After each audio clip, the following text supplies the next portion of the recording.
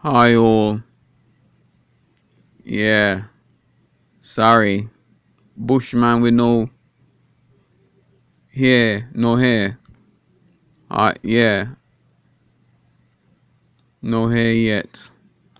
So wanted to talk with you about,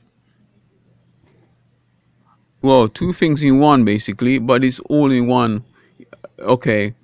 Last time I did a video about this, it was called, you can watch it now as well.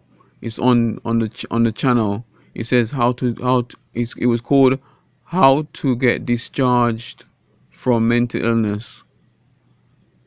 That was a 6 minute 27 minute 6 minutes and 27 seconds video.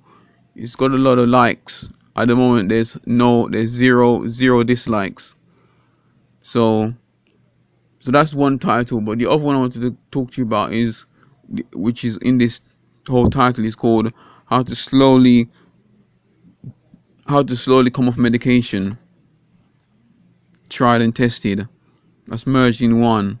This video is merged in one with that. So what it is, I asked my GP for a proof of something, because I need to get proof. I need to get written confirmation letter to the GP to send to a company. So what it was, I wasn't actually expecting this on my letter, and I wasn't expecting them to actually write to say that I've been discharged, because what it was, the letter says the letter doesn't say that, but what it says, the letter says I'm discharged, but when it says discharge, it means it means when it says discharge from mental illness, it means I'm actually discharged from the actual service, the actual resource center, but not from the care center. So yeah, I so yeah, but what can I say? I'm still being, you could say I'm still being cared for in my mind, in my mental state. I'm still being cared for, and I'm still on medications for my diagnosis. But this letter just says I'm being discharged. But basically, I read it out to you. There's no need to. I'll show it to you briefly, which is what it says here.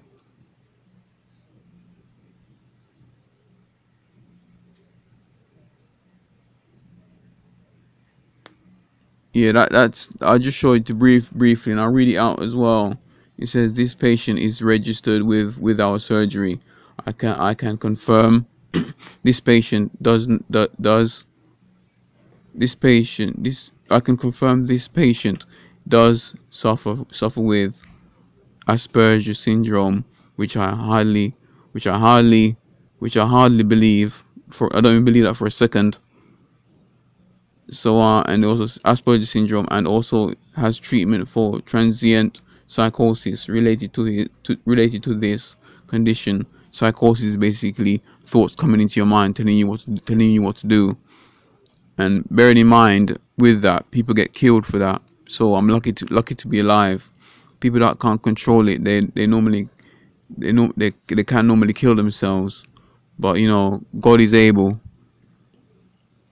in Jesus' name. So I'll carry on I carry on. It says he is on medication, risperidone 2 milligram OD, and is well controlled on this. He has been discharged from the mental health services in November. Since he has been well and with no evidence of relapse. So when it comes to, there are plenty of people that have actually had the condition. I mean, I've never accepted, and I never accepted my condition, and I found it very, very hard to accept the diagnosis that I'm supposed to have. A few people, one person, one company, or one person said that you need to accept what you have, mental illness, but I never could really accept it. Never really could properly accept the condition, because it's just not me. I mean, you can actually say it's not me. It's not me as a Christian to accept that kind of illness. So yeah, and like I said, sorry, people have died, committed suicide because they can't cope with the illness that I'm supposed to have. So, you know, my mom said I'm a strong individual. It's as if she actually, this was her very words. It's like she said, if something bothers me or upsets me or if I'm traumatized by anything, I actually get stronger. My mom said, and yeah, which is true. I mean, it's well worth persevering through things, because and and and not giving into your emotions, because mental illness, any kind of mental illness, is it's also an emotional thing. It's not just in it's not all just in the head. It's an emotional thing, because once your emotions are mucked up or corrupt or sorry, or is like uncontrollable, you know, this is where we need to seek God and seek prayer and persevere. Even though we don't want to persevere, sometimes it's good when our emotions are running riot all over the place. Sometimes it's good just to sit down and keep quiet and say nothing, or just put on some Christian TV, or just don't act don't act according to what somebody else is. Don't act in a rational way or in a angry way based on what somebody else has been talking about or preaching. Don't react in it in a way that basically that don't react on it in a way that makes it evil, or do it in a bad way.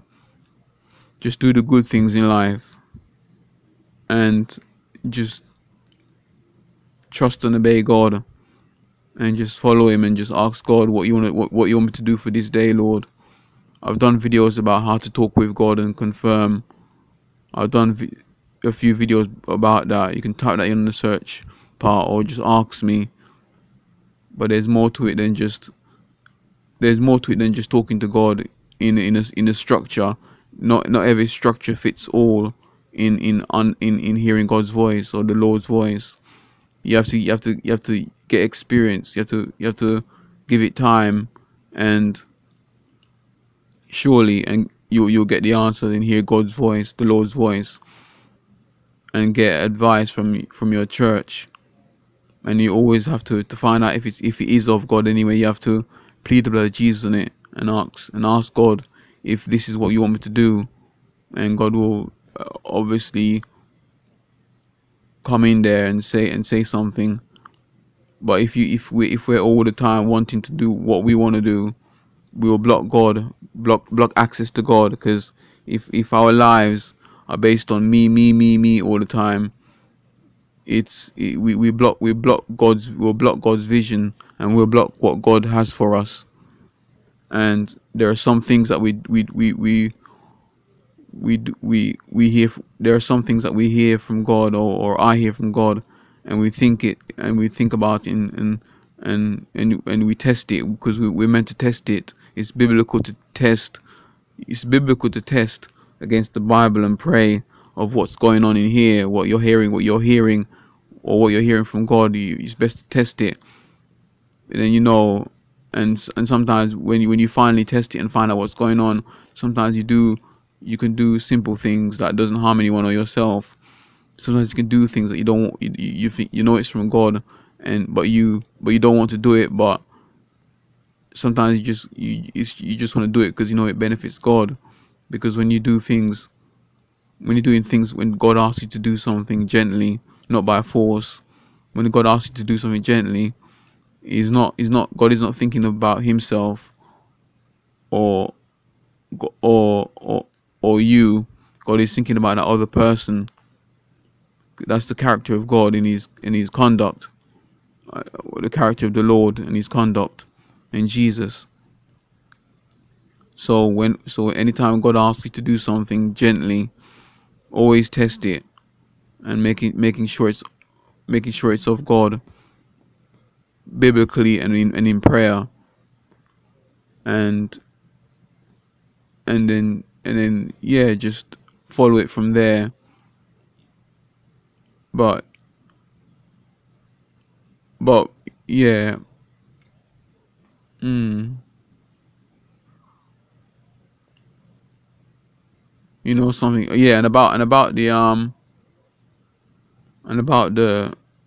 how to come off medication. You know, I'm gonna wait. I'm not gonna say what I'm gonna say. Actually, I was gonna say something, but I'm not gonna say. I'm gonna save it because I'm saying it too early anyway. But basically, stay clicked on the next video about how to come off medication slowly. It might be part 6 or part 7. So just stay clicked for that, and it will be I'll be doing a video in 1 week's time, hopefully, if there's no distractions. If you see it's gone past a week or 2 weeks, or 2 weeks, you know there's something happening for me. So that will mean that I can't actually upload it or record it, because it will be most likely it will be to do with the moving. So yeah, that's really all I have to say in this video. So that's it. God bless. Take care. Bye for now. And let me just pray before I go. So Heavenly Father, thank you for your grace and mercy that you put upon us for past, present, and future. Pray you're able to help us, Father, in times of need. Strengthen us, Father, for whoever's listening or watching, that you're able to strengthen them if they have mental illness. Pray for healing and restoration in Jesus' name, Father. Pray you grow and develop them, Father, in helping them in this trial, in this frustration of life, and their front and help them, oh Lord, with the frustration of their conditions.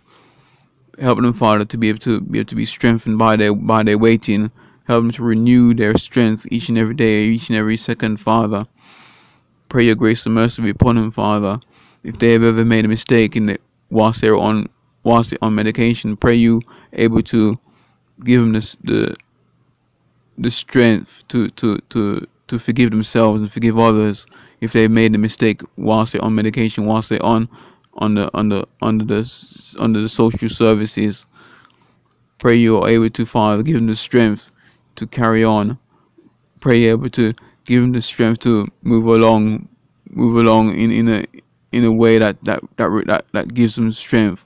For by your word, for by your Bible, for it says in your word, oh God, in the Bible, it says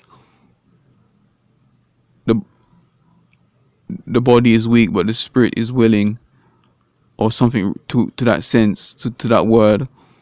Um, I, I pray you're able to give the individual, give the viewers that's listening, oh God, give them the strength to be able to give them strength, oh God, in the spirit, to be able to carry on and move on, and and be happy with themselves whilst they're in this frustration of life. Pray help them, oh God, to be still whilst the mountain is moving towards them, or the seas roaring against them or towards them, ready to swallow them up, oh God. I pray that they're able to rise above it, rise above the mountain, rise above the sea level, oh God. And by your strength and by your spirit, oh God, strengthen them and save them, oh God. I plead the blood of Jesus Christ in these things. I pray these things all in Jesus' name we pray, amen. God bless you. Take care. Bye for now.